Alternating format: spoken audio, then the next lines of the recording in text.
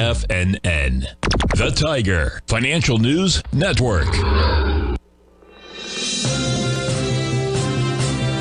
TFNN, headline news update.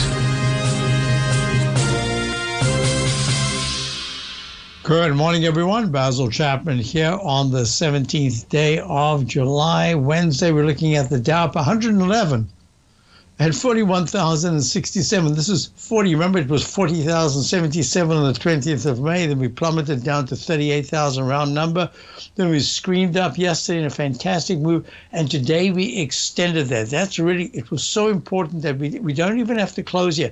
We just needed to go above yesterday's high with essentially a Moroboza candle from yesterday.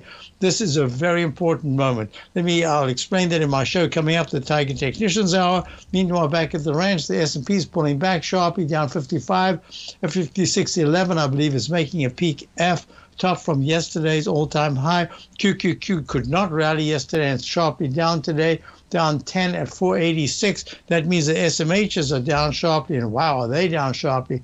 Down 13 at 260. We've been negative on this sector, and we're saying that money is going to go elsewhere. And I'm going to have a webinar on that coming up Tuesday. Looking at the IWM, the Russell 2000, it too has extended yesterday's gain, and that's really important after a spectacular leg D like this, going basically from the 200 level to 226 today. That's amazing.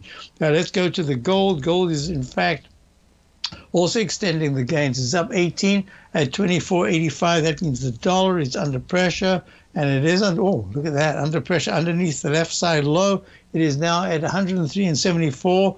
Down 40 ticks. And let's see what crude oil is. Crude oil is up. Oh, very nice day today. Up $1.57 at 82.33. Let's go to the bonds. And the bonds are trading down 530 seconds at 120 and 430 seconds. Gone to a leg D in a very short move. That is a move underneath the previous peak F. I don't like to see Ds already it isn't a peak D yet.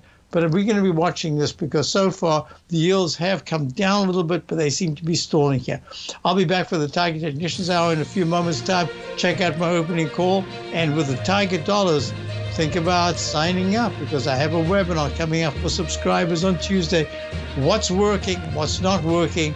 What does this week's action foretell for the coming month? I'll be back in a minute.